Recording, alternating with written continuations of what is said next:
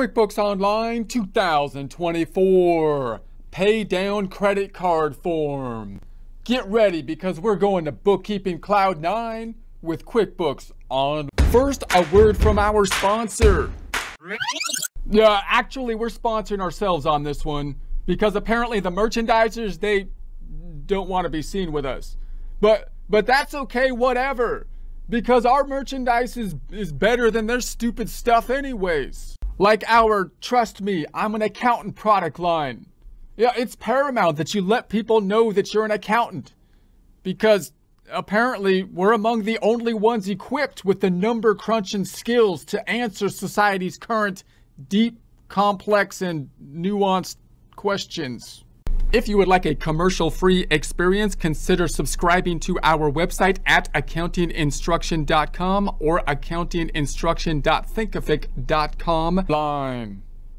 Here we are in our browser searching for QuickBooks Online Test Drive, looking for the result that has intuit.com in the URL, Intuit being the owner of QuickBooks, and selecting the United States version of the software, verifying that we're not a robot.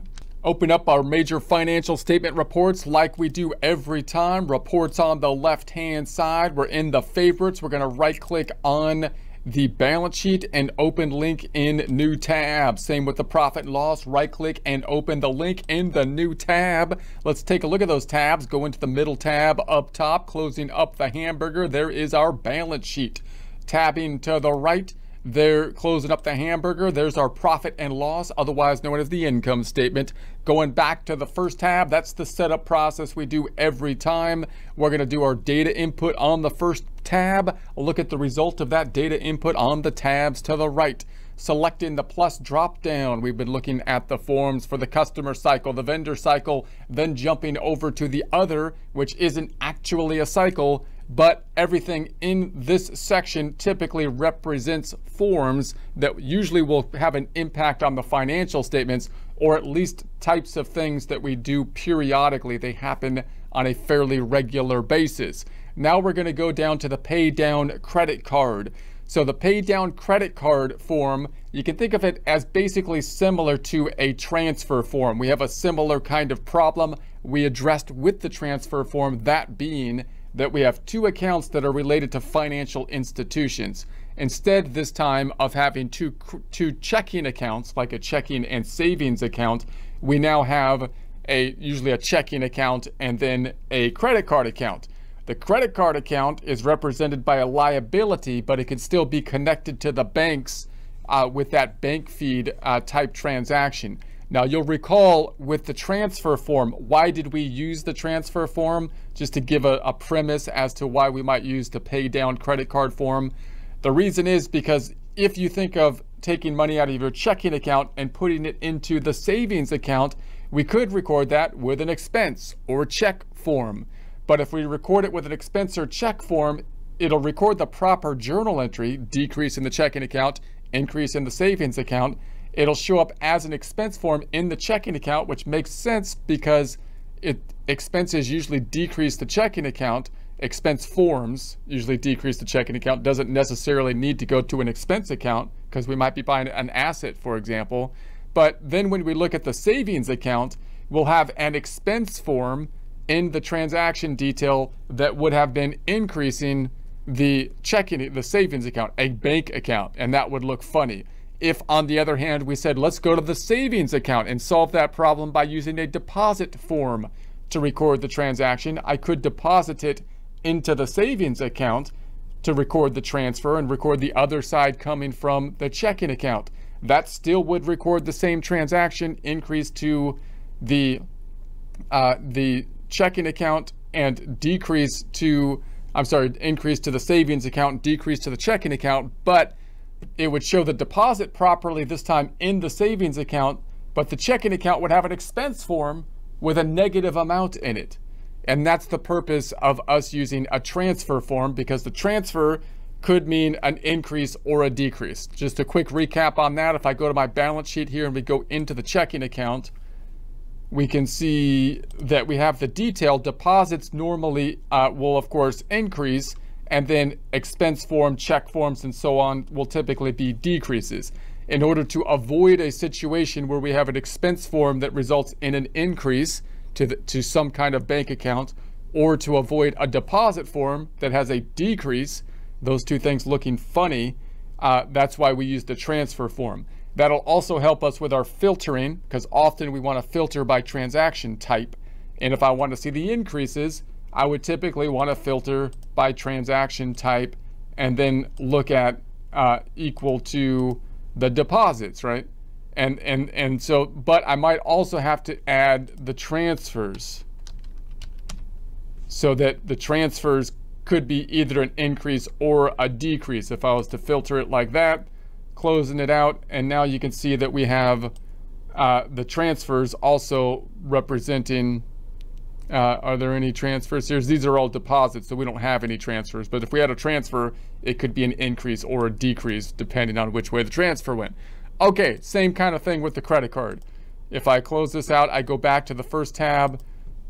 When we pay the credit card, we most likely would think of, I'm paying it out of the checking account, so I'm going to write a check to the credit card company, which is most often still what most people often do, and that's pretty much fine. It's not going to be a big problem. It'll look proper on the checking account side because the expense form will be decreasing the checking account, and that seems normal.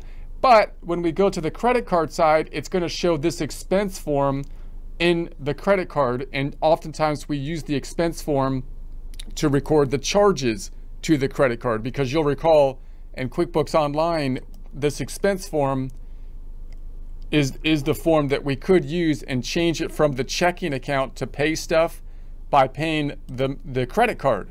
So I could enter my transactions that I normally pay off like with a check, like the utility bill, the gas bill and whatnot. I might pay it with a credit card, and I could use the same expense form to do that, which instead of decreasing the checking account would increase the liability account. And so if I close this out, so that means if I also record the decrease or the payment out of the checking account to the credit card account, it's going to show an expense form that's going to be going the other way. So let's check it out just to show you what I mean. If I go into the liability accounts here, we've got our MasterCard, there's our credit card. We could see here that when we purchase things and charge it to the credit card, the form typically used is the expense form, the same form that we use when we buy stuff from the checking account with an electronic transfer, possibly being recorded with the help and use of the bank feeds. But instead of decreasing the checking account here, it's going to be increasing the liability account for the payable of the credit card. So if I go into it, you can see the charge here. And instead of going to the checking account, it went to the credit card. And then down here, it's charged to a job because we have a job cost system. But if it was purchasing like the telephone expense, it would be going to a normal kind of expense account down here. So you could see that we have these expenses. Here's who we purchased it from, and we purchased fuel here and Dex, and this is the account that what's charged to. Now it's possible also for us to then enter a bill and then pay off the bill possibly with the credit card. That's what happened here. So if I go into this one, we entered the bill, and then when we paid the bill, instead of paying it out of the checking account, we paid it with the credit card. And so it's a similar kind of process. We're using the same forms that we would in the checking account, but recording it on the credit card. That's because they're both like financial institution backed accounts, right? They could both be connected with the bank feeds to the financial institution. Now the only decrease we have down here is this one, and it does say it's a description of a monthly payment, but they recorded it with a credit card credit, which I don't think is exactly the proper payment, but you could see that it's a different type of form. It's not the form that I think is exactly proper, because we should be using the pay down credit card form, I believe. But you can see that a different form is being used as opposed to the expense form, which at least shows that it's something different. It's not in here with an expense form. So let me show you what I mean on that. If I exit, if I go to the first tab, hit the drop down, it looks to me like they used this form, credit card credit form, which is under the vendors section. And I think this form might be more appropriate if you had some kind of credit, like a chargeback from the credit card company, like they charged you something and then they took it back or something like that. That seems to be the more appropriate use of this, rather than the normal payment of the credit card, which would be then, I would think, more useful to use the form designed for that purpose. Looks to be the pay down credit card form. That's what specifically it's designed to do, is to actually make that payment. So again, you could use other forms to do these transactions, but these forms are designed to differentiate that transaction detail. So let me just show you the problem if we entered an expense form. So you might say, okay, why don't I just pay down out of the checking account using an expense form? Let's take a look at what that looks like. So if I go into here and I say that we're going to pay down the credit card, let's just call it credit card. I just made up a new vendor for credit card. It's going to come out of the checking account, and then we're going to pay the Visa account. I'm going to put it on there as of the 31st, and let's say that we're just going to put the other account to the MasterCard, which is our credit card liability account. So you can see it's a liability. Now this is not a problem due to the fact that it's a liability account instead of an expense account. The expense form does not mean that we always have to buy expenses with it. That's not the issue, because we could have purchased fixed assets, which is an asset, or inventory down here. The problem is that this transaction type form could get confusing. That's what those other forms are used for, even though we end up with a bunch of different forms. So let's put this at just $20 just to practice with. $20, this is going to decrease the checking account, and the other side is going to be going to the credit card. Let's save it and close it. Let's go into our balance sheet. Let's refresh it, run it again, and hold on a second. I have to increase the date to the 31st. Run it, and then go into the checking account. And then we could see down here that we have $20 decrease. So it's in there with an expense form. It looks normal here because it's a decrease and it's an expense form. So that doesn't look unusual. That wouldn't really be a problem. But if I go on the other side, if I go into the credit card now, and I say, let's go into the MasterCard, then this one says it's a decrease now, but it's a decrease with an expense form. That's an issue because, again, I can't really if I want to filter by my expenses, the decreases, it's going to be difficult to do it. Or if I want to filter and find the payments, I can't really do it because I use the same form, and I usually filter by transaction type. Remember, we filter by this thing over here.